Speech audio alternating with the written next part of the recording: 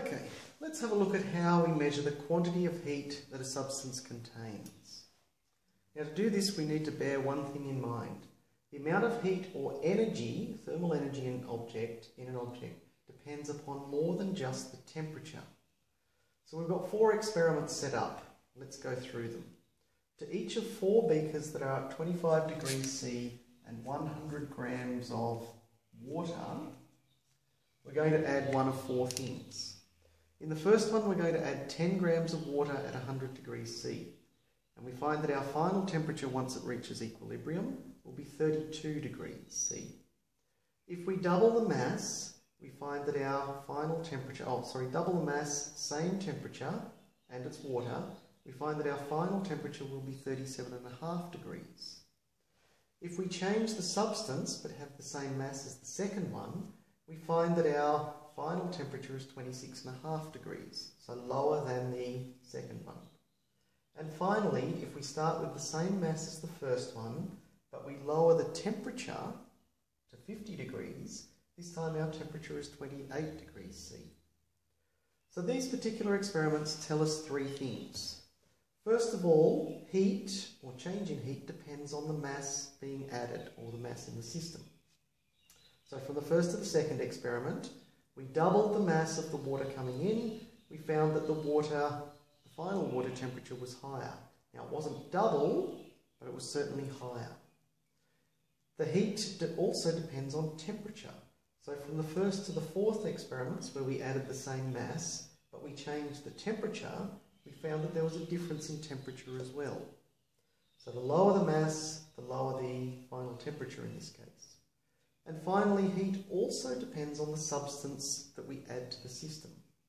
So we added 20 grams of water, 20 grams of copper. The final temperature with the water at 100 degrees C was much higher than the copper at 100 degrees C. So this points us to 3 things. We must have mass involved, we must have a change in temperature involved, and it also depends on the substance.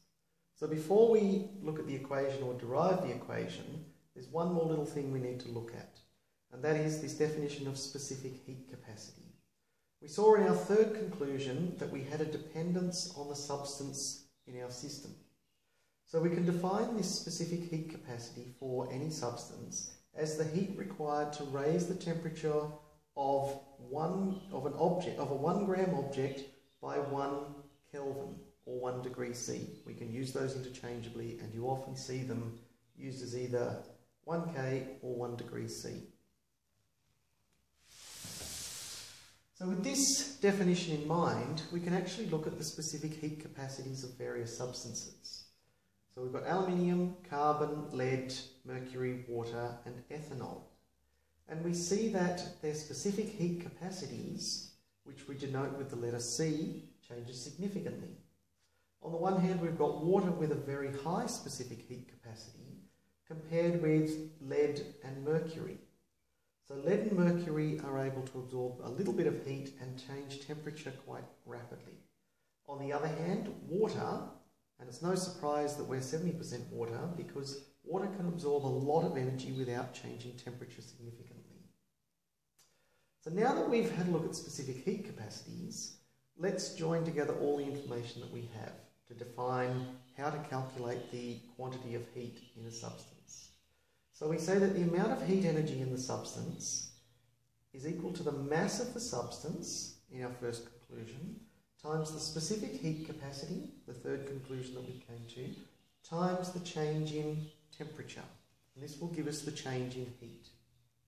So we can shorten this, and we denote the amount of heat energy as Q, our mass of the substance as M, our C from our specific heat capacity, and the change in temperature will always be the second temperature minus the first temperature. And we can write that a little bit shorter as Q equals MC delta T. So let's see how we use it. We have a question that says, calculate the heat required to raise 155 grams of water from 17 degrees C to 35 degrees. So we write down what we know. Our mass is 155 grams. Final temperature is 35.5. Initial temperature is 17.0. Our specific heat for water is 4.18 joules per Kelvin. We've got different units here, per gram. Now the per Kelvin is used interchangeably with per degrees Celsius. So we've got this measured in Celsius, so we can actually change that to per Celsius as well. So we get our unknown is Q, so we want to calculate Q is equal to MC delta T. We put our numbers in, and we come out with a value of 1.2 by 10 to the 4th joules, or 12.0 kilojoules. Does this number make sense? Well, we ask the question, we're going from 17 degrees to 35, so it's absorbing energy, so yes, the number does make sense to us. Let's do a second part. This time we're going to go from 35.5 to 15.0 degrees C. Once again, we've got the same question, but this time our numbers switch for our T2 and T1. And that gives us a negative value for our energy, or our heat energy.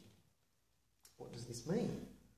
Well, if the sign for Q is positive, then heat is absorbed. If the sign for Q is negative, then heat is liberated.